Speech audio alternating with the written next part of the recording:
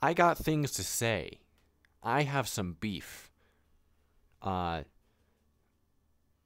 going to cook that beef now. Dog! Not with the no squeaky. No squeaky now. I am recording video. You can squeaky after the video. Starting off, let me go inside internally. Standable update at some point. Version 2.1.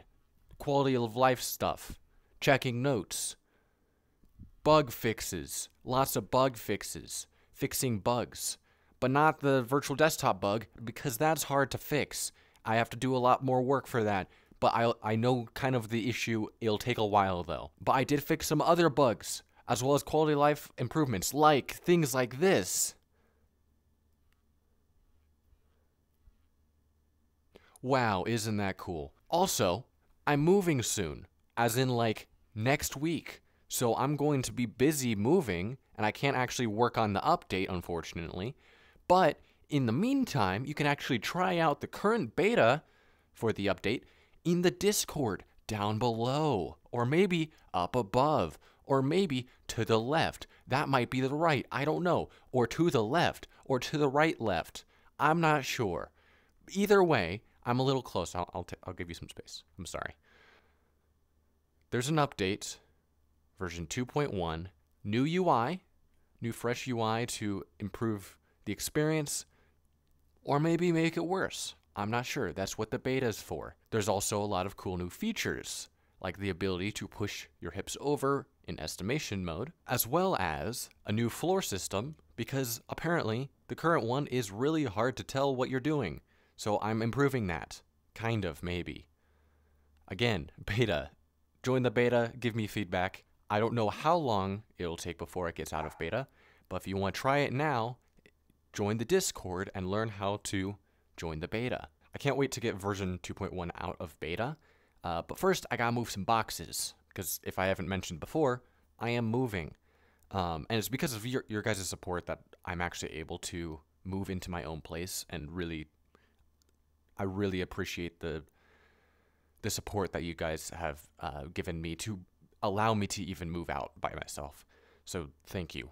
This does mean that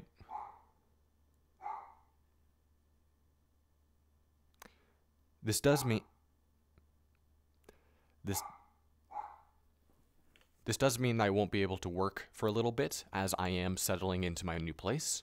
I don't even know if I have Wi-Fi there yet, so I'll have to figure all that out. But once I get everything back up and running, I am ready to go full throttle, not just on Standable and on the update, but on everything. So, enough about Standable. I have some future plans. I have some ideas and concepts and plans and futures and plans and concepts. No matter how much I like legs a lot.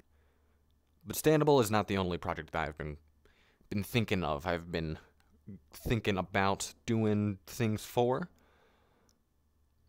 I have some other Standable sized projects that I am currently in the infancy of working on. They could be really big. They also could be nothing. But moving out is part of allowing me to have that space to be able to work on those projects.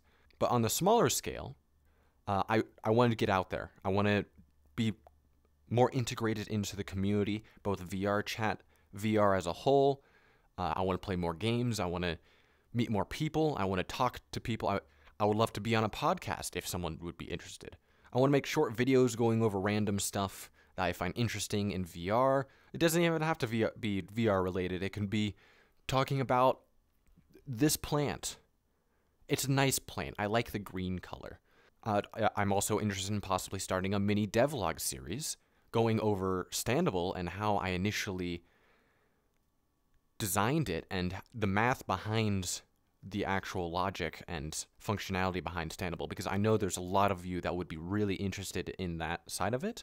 And even if you're not, let me know if that's something that you would be interested in, because I would love to be able to do that. I'm in the water now.